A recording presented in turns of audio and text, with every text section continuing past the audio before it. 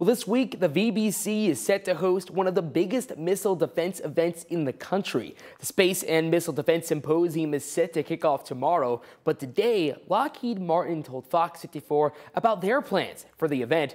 The defense contractor made it clear that the theme for this year for them is the Golden Dome. And for Lockheed Martin, they want to use the event to work with smaller companies on the proposed weapons system.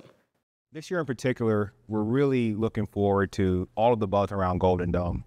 It's an exceptional opportunity for us to bring all of industry together to deliver for the nation. So as we walk the halls of SMDS this year and we engage with our colleagues, that's what we'll be looking for. How can Lockheed Martin partner across all of these companies to bring that what's going to really be required to deliver on this feat that will be Golden Dome? When looking past the event, Brown believes that Golden Dome for America is going to bring a large amount of growth to the area. It's growth. It is continued growth within this area. Huntsville, if it's anything, has always been the birthplace of innovation for missile defense. The people here in this community are exceptional at owning the mission, and that's what this is going to take.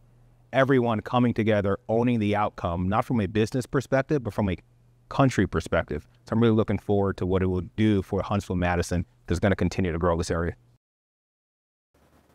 Brown adds the company is currently planning to base all personnel working on the project in Huntsville if Lockheed Martin is granted the contract for the Golden Dome weapons system.